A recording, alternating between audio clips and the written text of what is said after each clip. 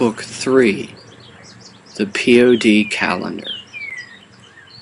The current form of calendar we use to navigate the copious historical records in our archives is one derived from much study over many generations, and has come down to us as being the most efficient mnemonic method to understand the general history of the current Pythagorean order of death.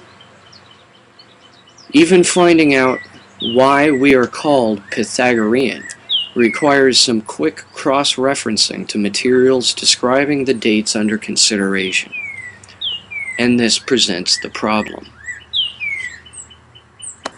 The solution is, as you shall now see, a form of shorthand combined meaning ideograms, each representing a roughly 2,000-year-long span of human history.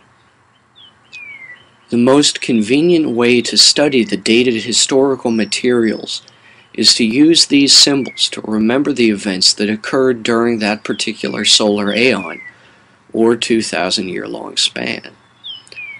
Following a brief exposition on the system in general, I will present some contextual references for each, from their own historical era.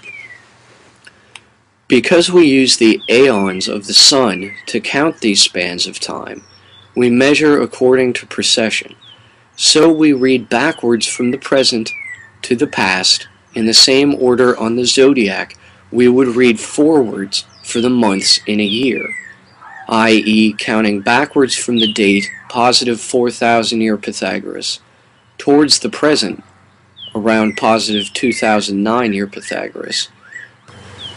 Then we would follow from Aries to Taurus, the same as in reckoning the months of the main year.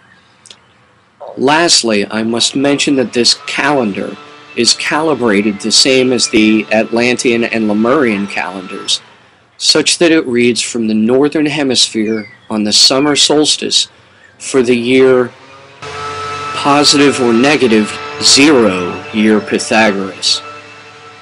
Now I will return to the material at hand here. The POD calendar is given thus. To begin with, what we are looking at here is a simple circle, divided into 12 equal parts, and each of these sections separated up into 3 sections, all denoting the same meaning. On the outermost ring, we have a series of ratios and titles. To make use of these, one must have already studied extensively the Seasons of the Pope document, available in the publicly published Atlantean constitutions.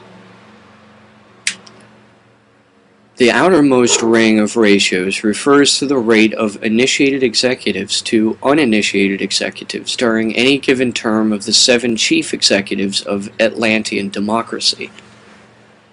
In a group of 7, there are 14 ways the group's membership could break down, if being stratified into 2 groups, initiates or non-initiates.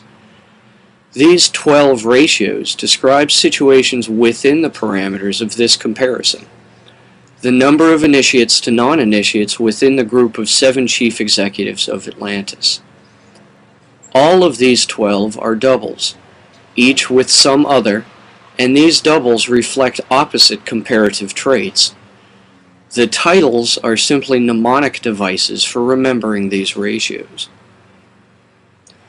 The innermost ring is a list of 6 groups of 7 and 6 groups of 12, according to the dominant population during the given solar aeon to which each refers. This pattern obviously forms a repeating cycle, but it is a corkscrew model of time, such that each cycle around we gradually progress 1 notch up. Thus the 7 archangels of the Kamea, who ruled at the beginning of our oldest historical records, are the same as the 7 Xibalba Bey that will occupy the same position in the circular cycle, 1 rotation around, in positive 4,000 year Pythagoras. In the middle row of the 3 rings are the ideograms we, in the modern Pythagorean order of death, used to catalog the immense sum of all our historical lessons in one simple system. Each ideogram has two glyphs within one or a combination of two geometric shapes. The shapes derive from the ratios of the seasons of the Pope. The glyphs indicate a sign of the zodiac and one of the 12 planets, including Neptune, Uranus, Pluto, as well as two others, Nibiru and Tiamat, doubling for our Sun and Moon.